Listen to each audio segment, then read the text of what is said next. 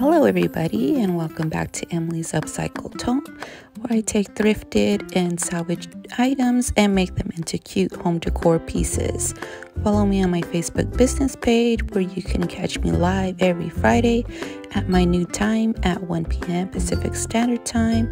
Also join me every Wednesday at 9 a.m. Pacific Standard Time for live auction sales over on Whatnot.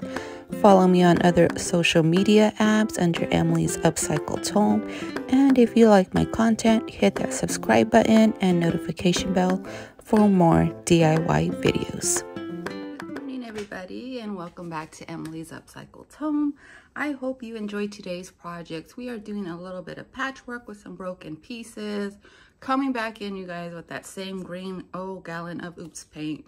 So I hope you guys enjoy these thrift flips. Most of them might have been from my Whatnot purchases, because you know I'm still not too mobile here, so I can't just hop in my car and go out thrifting. So this is a better solution so far, and it's working. So I'm going to keep doing this, but I really want to get out thrifting. It's just something I really enjoy, so I'm working towards that goal.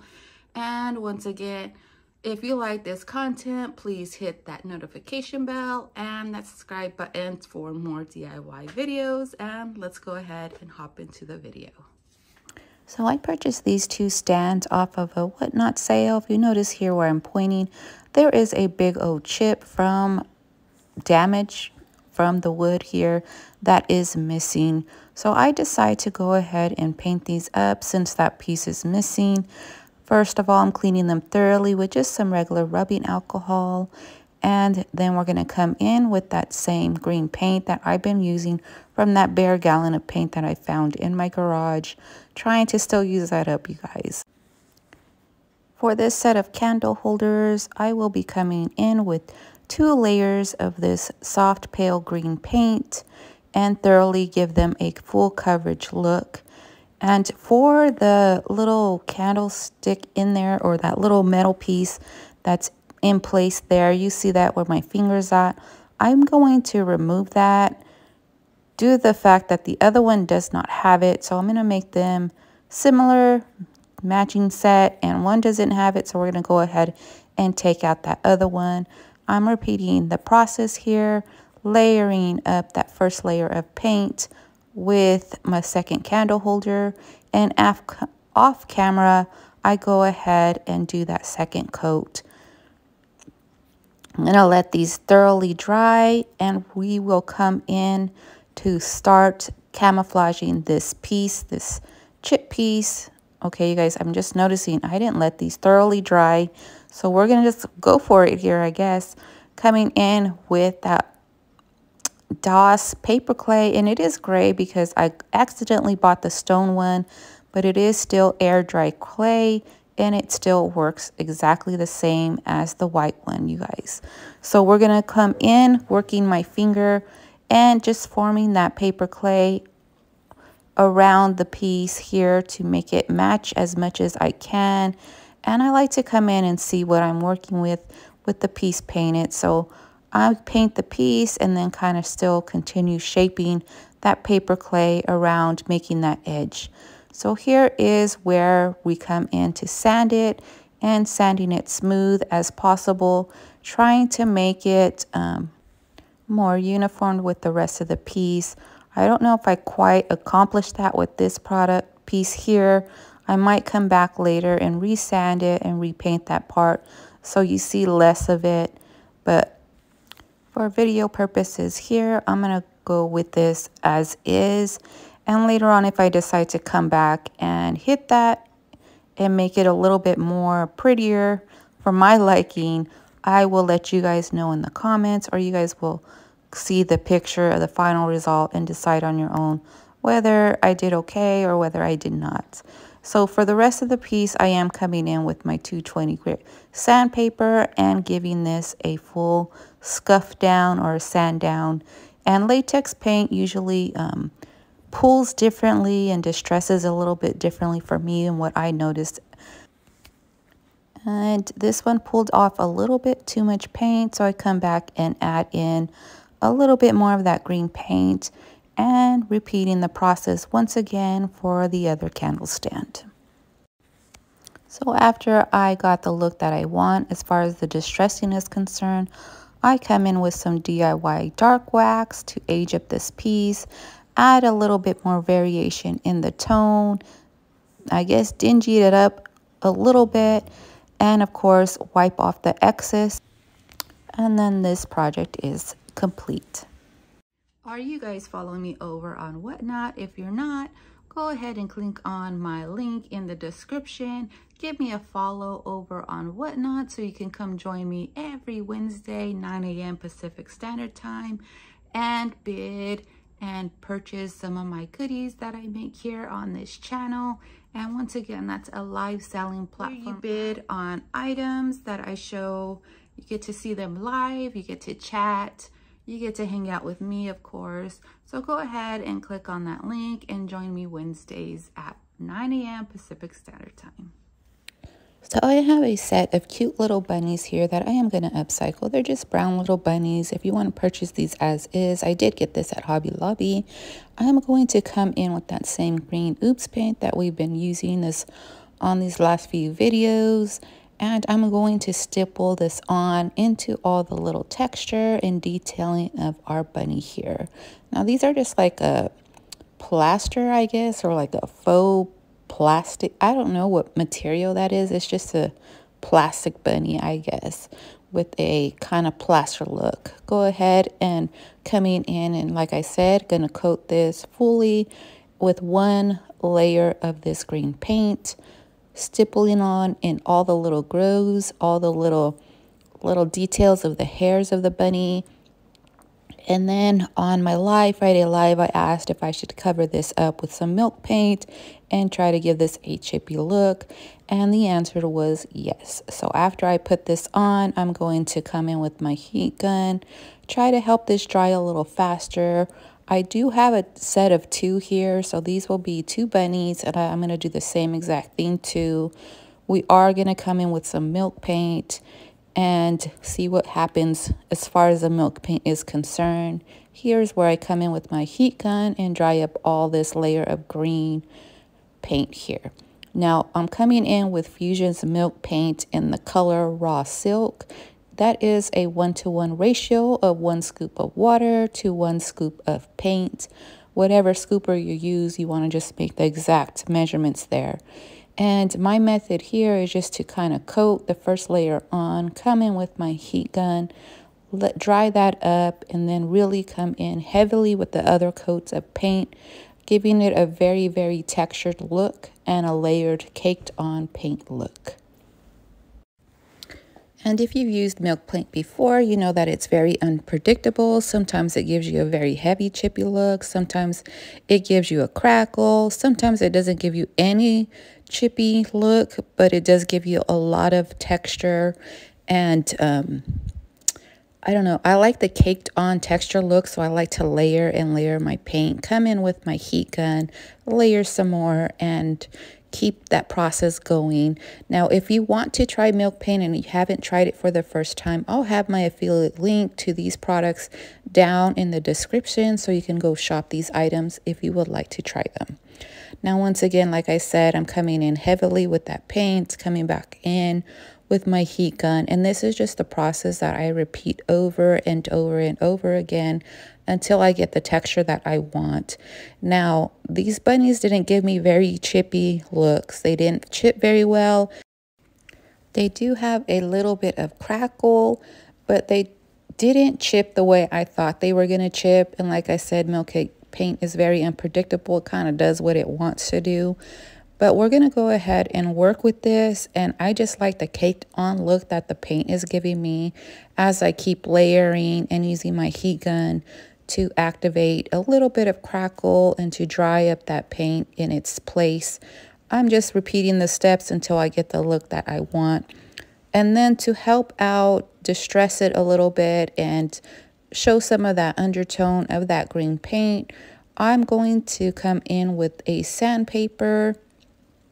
And it's just a 220 grit here that I'm going to come in with and distress and work that paint off the bunny. Whatever flakes off, flakes off. There is slight flakiness and a little bit of crackle here. But like I said, I'm coming in with this sandpaper to help expose some of that paint and undertones of that green paint that I wanted to show here. I didn't show too much, but you see all this cakey paint look and a little bit of crackling and all that. I'm not sure if I want to come in with some wax here, maybe some gray grunge a little bit. Who knows? But as far as this is concerned, this is where I'm going to stop for now. I'm going to let these thoroughly dry. I will give them a full coverage coat with some top coat, and then this project's done.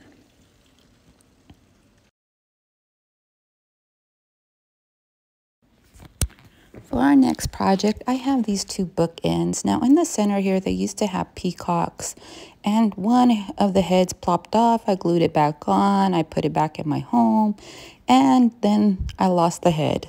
So then these are going to get a makeover with that same milk paint by Fusion and the color raw silk. And then eventually they fell, and then the rest of the bird fell off. So I went ahead and took off the other one, and we're going to give these cute little bookends an upcycle. And first step here, once again, is to come in with that milk paint by Fusion and see how much crackle, how much chipping, how much distressing that we get on this piece. Now, once again, coming back in with that same process of layering it on, coming in with my heat gun and layering it on some more, giving it that cake on paint look.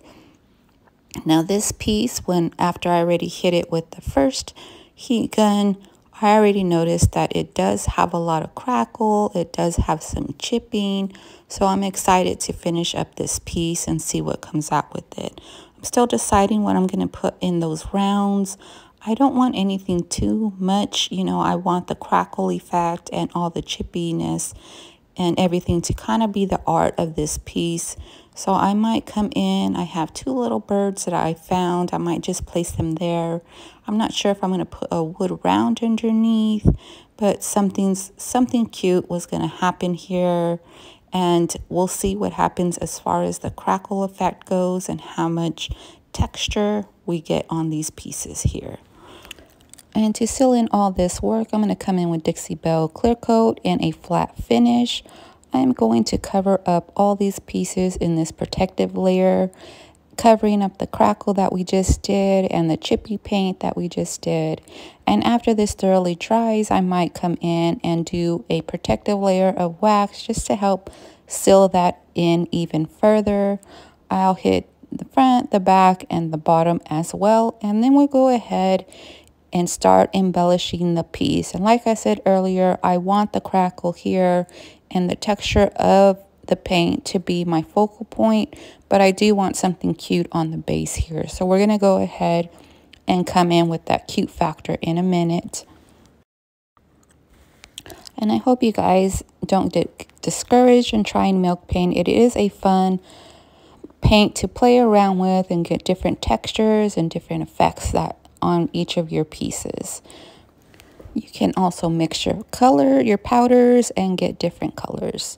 Now, for as far as the cuteness factor, I'm coming in just with my hot glue gun and some moss, and I'm going to create a nest at the bottom of this piece. Now, this is going to help cover up where the other bird or the other peacocks were sitting and hit all that bottom and add coverage there as well.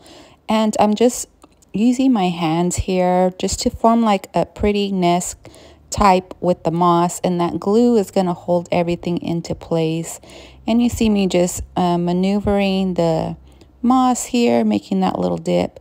Now these little birds I got actually from a bird nest I bought off of Whatnot, and I took it apart somewhat because I'm all about making different pieces with pieces that I have.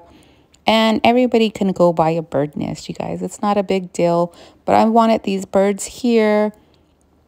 And I will do a couple of other things with the actual bird nest. And you'll see that in an upcoming video. But I am once again going to just secure these on with some hot glue. And putting large beads here in the center of the body of the bird. And adding a little bit more hot glue on the tail so it holds to the base of the piece. Now the moss is glued under there, so all of that should be glued to one another, repeating the layering, one layer glue to the next layer, the next layer glue to the next layer. So this should be secure enough to hold it. I'm just going to leave them as is after I add these birds in. You guys let me know what you guys think of these pieces, and would you use them in your home, and how would you style these pieces up? And here are the finished projects.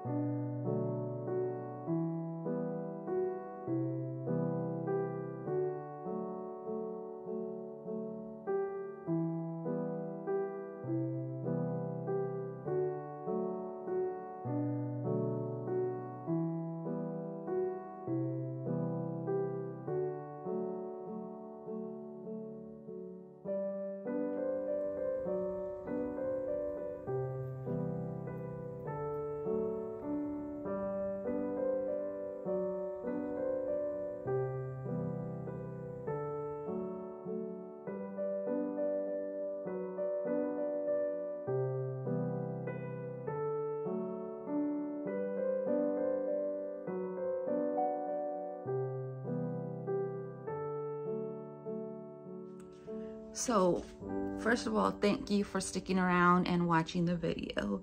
What did you guys think of the projects here that we created using this oops paint that's on this wall here? Because everything's getting this green paint.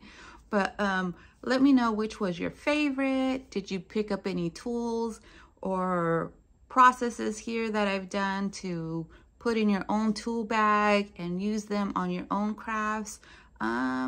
If you are not following me over on my Facebook page, go ahead and click on that description down below. Also, I go live over there every Friday at 1 p.m. Pacific Standard Time, and you can watch me live doing these crafts and creating pieces. Interact with me.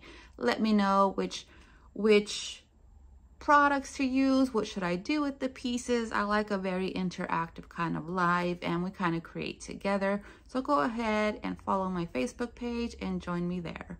Once again, you guys, I thank everybody for watching, and I appreciate your comments. So go ahead and leave those down below as well.